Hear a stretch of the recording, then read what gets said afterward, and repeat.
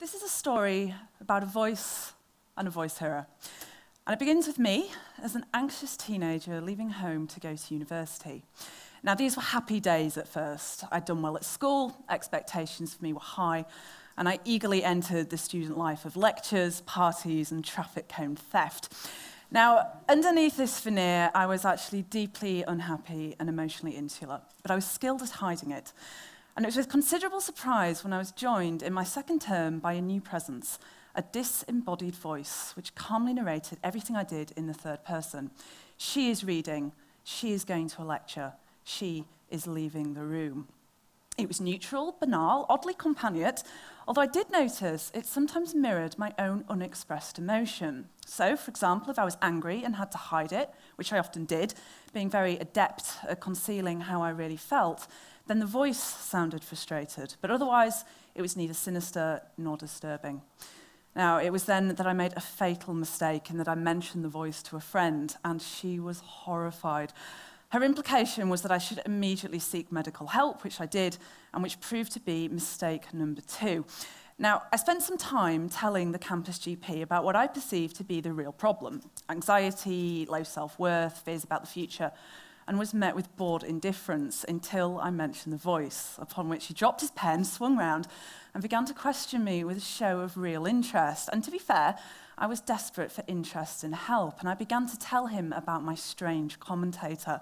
And I always wish at this point the voice had said, "She is digging her own grave." I was referred to a psychiatrist who also took a grim view of the voice's presence, subsequently interpreting everything I said through a lens of latent insanity. So, for example, I was part of a student TV station that broadcast news bulletins around the campus. And during an appointment, which was running very late, I said, "I'm sorry, doctor, I've got to go. I'm reading the news at 6. Now, it's down in my medical records, Eleanor has delusions that she's a television news broadcaster." Now, it was at this point that events began to rapidly overtake me. A hospital admission followed, the first of many. A diagnosis of schizophrenia came next.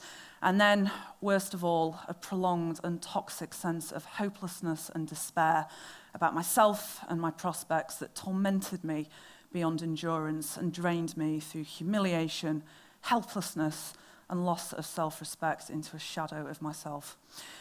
But having been encouraged to see the voice, not as an experience, but as a symptom, my fear and resistance towards it intensified. And this essentially represented taking an aggressive stance against my own mind, and in turn, the voices increased. One voice became 12 and grew progressively menacing and hostile, setting me bizarre tasks, ordering me to harm myself as I grew increasingly demoralized and disempowered. 2 years later, and I had the whole frenzied repertoire: terrifying voices, grotesque visions, bizarre, intractable delusions. My mental health status had been a catalyst for verbal abuse, discrimination, and physical and sexual assault. And I'd been told by my psychiatrist, "Eleanor, you would be better off with cancer because cancer is easier to cure than schizophrenia." I'd been labelled, I'd been medicated, and I'd been left. And by now, I was so tormented by my voices that I attempted to drill a hole in my head in order to get them out. Now, 6 minutes is not enough time to fully credit those good and generous people who fought with me and for me, and who waited to welcome me back from that agonized, lonely place. But together, they forged a blend of courage, creativity, integrity, and an unshakable belief that my shattered self could become healed and whole.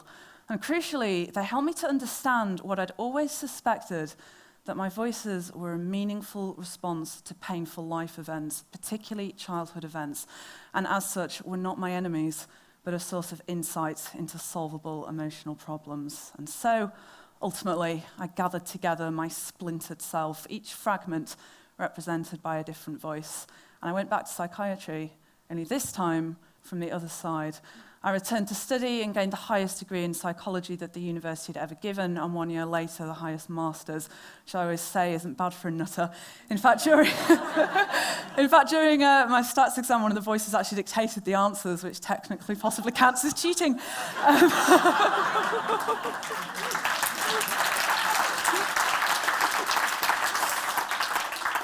Thank you. I worked in the NHS, I spoke at conferences, I published book chapters and academic papers, and I argued, and continue to do so, that an important question in psychiatry shouldn't be what's wrong with you, but rather what's happened to you.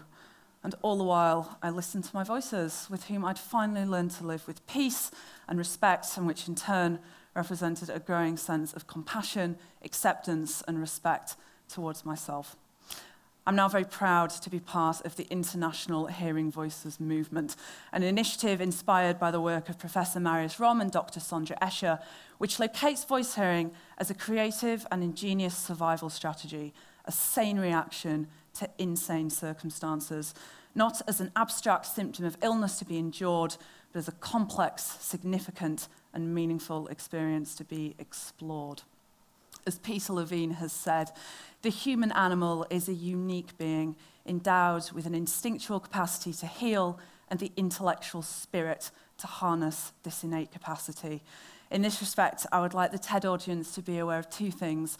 Firstly, that as members of society, there is no greater honour than facilitating that process for someone. And for survivors of distress and adversity, that we remember what lies behind us and what lies ahead of us are small matters compared to what lies within us. As a very wonderful doctor once said to me, "Don't tell me what other people have told you about yourself. Tell me about you." Thank you.